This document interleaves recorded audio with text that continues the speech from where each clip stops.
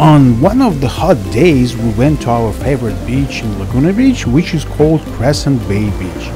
We were going to just sit lazily sunbathe and maybe soak our feet in the water a little, but in the end it didn't work out as we planned.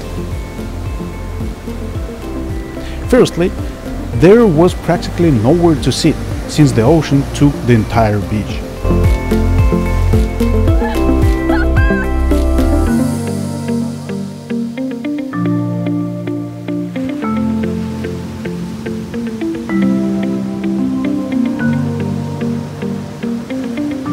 Secondly, almost immediately our things were flooded and our shoes were washed away, but I managed to catch everything.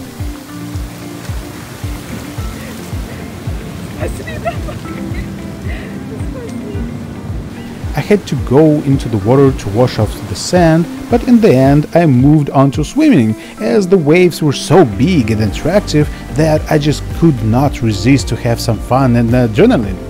But it was necessary to swim carefully, as the waves were very powerful and hit my head rather hard. A couple of times I was rolled like in a washing machine. Thanks God, this time there were no open underwater rocks on the beach.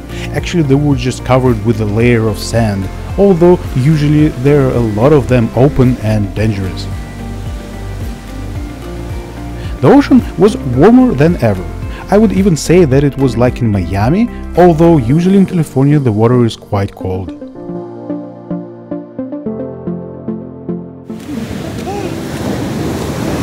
I understood why you can't swim in casual shorts. After swimming, all my pockets were half full of sand. I took a lot of it with me that day. We didn't have a lazy seal kind of a rest, but we had a lot of fun, and of course big waves on the shore of Laguna Beach are always beautiful, especially on sunset. Stella was also almost washed away a couple of times into the ocean, but ended up just splashed with water. Thanks to Laguna Beach City for installing showers and toilet on the beach, so we were able at least partially to wash sand off ourselves and our staff.